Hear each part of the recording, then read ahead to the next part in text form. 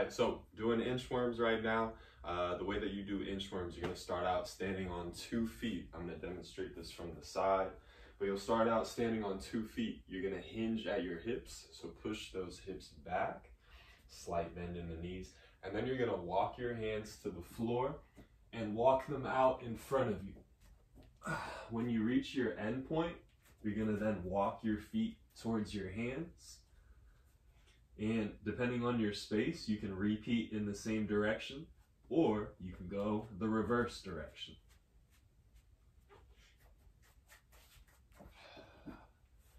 All right, and that's how you do inchworms.